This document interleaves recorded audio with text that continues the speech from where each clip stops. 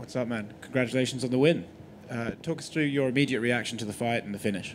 Yeah, I asked Herb Dean to pinch me for a second because all camp, I've been in camp for 22 weeks, right? We had to pull out of that initial fight beyond my control, and it just nagged me every single day, so I stayed in camp best I could, and it's been a long road. We prepared for, a 3-round war. It's very cliche, but I knew who was in front of me. So when it went so smoothly, he was missing some strikes early on, and I was landing, and that's where he was supposed to have the advantage. I started to run away with it, and I was just pleasantly surprised with myself. I do this thing where I keep myself down mentally, and I think that it just works for me. It makes for a miserable existence, but on fight night, a pleasant surprise, right? I'm never disappointed in myself. I'm constantly reminding myself why I belong here. So it just felt like a dream, man. Just absolutely blessed to be here, and I just pleasantly surprised myself tonight. What sort of physical toll does a 22-week camp take on your body? Not much, I think, when you stay training all year long. Camp, Chael Sonnen used to say, camp's where little kids go in the summer, right? Like, we don't change much in camp. Maybe we go from a little more strength work to heavier conditioning. Maybe we spar a little differently. But other than that, I keep the same schedule all year long. This is what I love to do.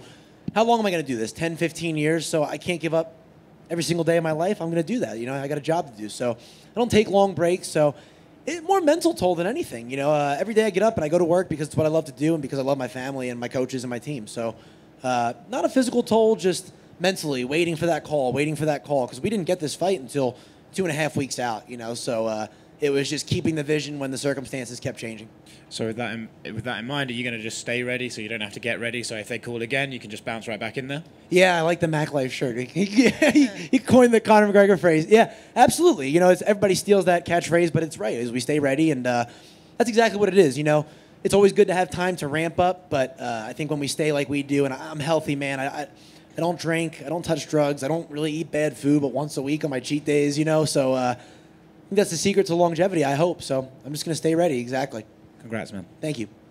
Joe, right here, Jim Greasehaber, cage side seat. What do you think, man? $50K for the little girl? Oh, man, that would be a blessing. I looked at Dana. I don't like when guys shout it out on the camera because what's that going to do? He doesn't watch the post-fight interviews. But I did look at him, and so I was like, man, I got a baby on the way. But, hey, I'm just glad to be going home with 2 checks, my win bonus, and in one piece. So we'll see what happens. That's beyond my control. But, dude, we're working during a pandemic, so I got to thank Dana White and the UFC no matter what. This whole experience has been unbelievable. Just a well-oiled machine, and very, very fortunate to be working right now when a lot of people aren't. Have you talked to your wife yet?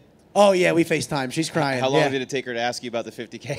Yeah, she didn't. I think she was through the tears. Yeah, there's a lot going on, a lot of emotions. My dog was in the FaceTime. It's just chaos in my house right now. So they split the team into 2 viewing parties. So my coach, who couldn't be here because he fought in one last night, John Salter, he had all the guys at his place, and all the crazy wives are at my house. So just chaos right now. No one's there to rope them in, calm them down. It's just pandemonium. They're all crying, doing their emotional thing, and yeah, it was just a quick I love you. I got to get to the media tent, so I'll talk to you soon. That's a lot of support for a pregnant woman to give you with a 22-week camp and a baby ready to be born in a month. Oh, she's a rock star, man. We got into this together. This is my 17th fight, including my amateur career, and we learned how to do this together, So for us, fighting is life. There is no life without fighting because we know what this is going to lead to for us. So we've just been blessed, and I've been blessed with a strong woman beside me, a strong team behind me, and just a God that loves me, and I'm just very fortunate. Huge upside for you on both sides, both in the cage and outside of it. So where do you want to go from here? Where do you see yourself taking it the rest of 2020? I'm going to get on that plane tomorrow and go home and hug my family. And then going to watch my baby girl be born. I'm going to be training before, during, and after. And then we'll get right back to whatever the UFC wants. I think a lot of guys want specific matchups or want new contract, this, that. I'm here to work, man. I'm just grateful for the opportunity. And that may sound cliche, but that's what I do, man. I take the opportunities and I try and run with it, right? I was the 3rd fight on the prelims tonight. I ended up the 3rd fight on the main card. And, my coach, Jeff Jimmo, said it. Chris Gal, my box coach, we were talking about it all day, is we seize opportunities. So I'm going to take what they give me, and I'm going to stretch it into a long, long, good career. So you'll go again this year? Absolutely. Absolutely, man. God willing, I'll be healthy, and we'll take whatever they offer. Congrats, man. Good job. Thank you. Hey, I was here when you got your contract for Contender Series. Welcome back. Thank you. Another great win at the Apex. That kid right there is no joke, and you made it look easy.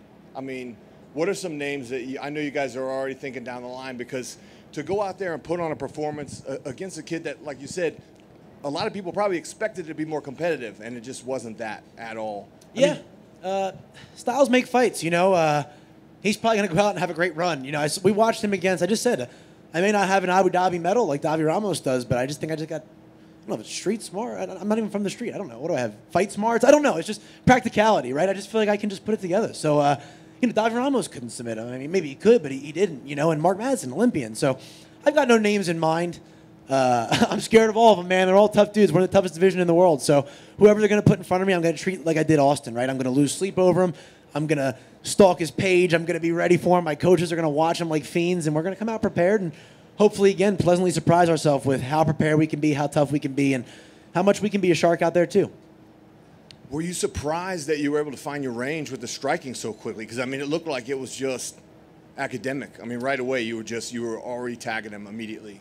Yeah, I've got great training partners, man. That guy sitting right there that was in my corner, Zach DeLeon, law student, right? No MMA fights yet. Spars with all of us that are fighting in the UFC, Bellator, big promotions, and like just an animal, right? I've got guys like that. I got Cody Jones, John Salter, who's a 185er, just mauling me in the wrestling and the stand-up, just staying on me. So I'm not surprised, right? I got great coaches.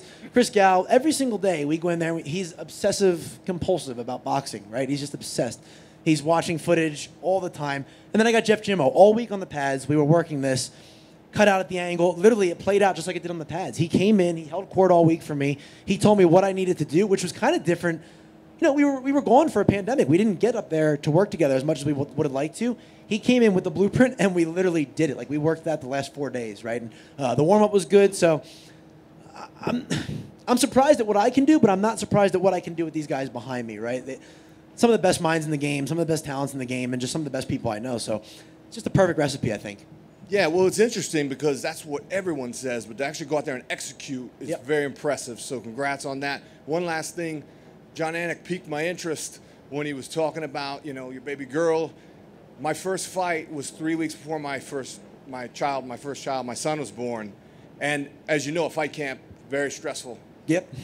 Having a child on the way, especially your first one, is very, very scary. So tell me, what is that like to experience both of those major life events at the same time? You know, like we talked about, another question with my wife is so strong. My coaches are so strong. We got a good community around us back home in Wilmington, North Carolina, our church, our family, our friends. It wasn't really a big issue at all, right? Everybody goes to work every single day. It just happens that I get one of the coolest jobs in the world, right? There's a lot of people struggling right now, so never really a worry in my mind. The only thing I was telling my wife was just hold it in until I get back. You know, other than that, not really stressed about it, right? Every single day I kiss my wife goodbye, I kiss my dogs goodbye, I'll kiss my baby girl goodbye when she's here, and go to work. That's all we can do in this life as men and strong people, right? So that's what I'm going to do, keep that blue-collar mentality and keep going to work every chance I get. So you take the fight game, obviously, you have a great attitude and a great approach. But as far as the baby being on the way, how scared are you? Be honest. That glove touch comes in a couple weeks, right? That's the real fight. Like 15 minutes, it can go bad, but it's over in 15 minutes. You know, I know what I'm doing going in there. I like to think, you know, I have no idea what I'm doing with parenting. I know nothing about babies. I've never diapered anything. So we're gonna figure this out on the fly. You know, no adrenaline dump though, so that'll be nice. Hopefully, no crowd watching me trying to put that diaper on. That'd be insane. We're just going to take it in stride, man. I have some coaches, I guess. I don't know. We'll figure it out. I'll be calling people, figuring this out. It's like the fight game. We adapt quick. You will. You'll be good. Thank you. Congrats. Good. Thank you, guys.